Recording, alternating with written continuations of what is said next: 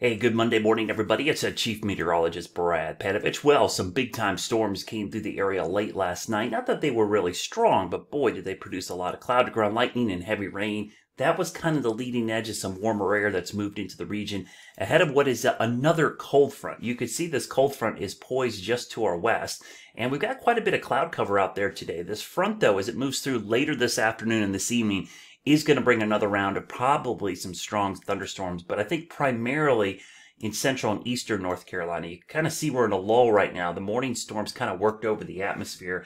And if I throw up the temperatures real quickly here, I just want to show you how much cooler it is behind this frontal boundary compared to ahead of it. So you can see we're generally in the 60s and 70s right now, but look at the 40s and 50s behind the front. So a pretty dramatic cool down once this front moves through. The back side of this is going to give us some chilly weather for the middle of the week. We might get actually wedged in a little bit for the middle of the week as well. And real quick look at the dew points just to show you the contrast in the warm, humid air and the drier air, which is back behind the system. Kind of an impressive little setup here as we go through the evening. So let me show you that severe weather outlook right now. I'm going to pop it up here real quickly, and I'll turn off the satellite imagery just so you can see a little better.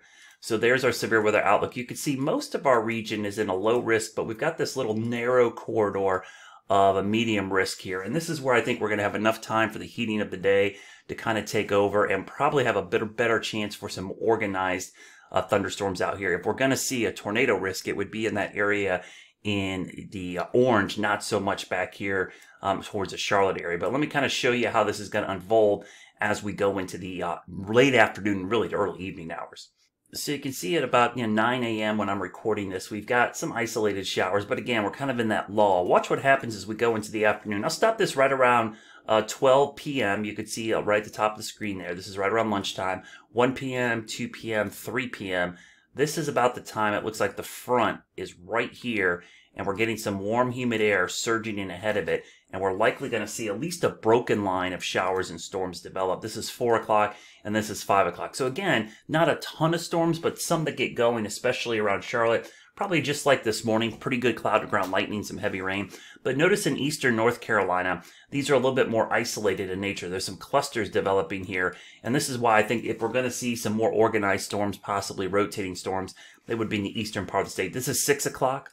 This is 7 o'clock, this is 8 o'clock, 9 o'clock, 10 o'clock, 11, and then by midnight things calm down. And then we'll go to 1 o'clock in the morning, and you can see 2 o'clock, everything's calmed down. So we'll loop this, I'll let this loop a couple times just to show you. And this is the next 18 hours, kind of shows you the evolution of that system kind of developing and then pushing off to the east. So again, not a huge risk today. I'll go back to the time frame when this thing starts to bubble up, and I'll real quickly turn on the day one thunderstorm outlook. You kind of see, I always like to line these up to show you kind of where the storms will probably be severe.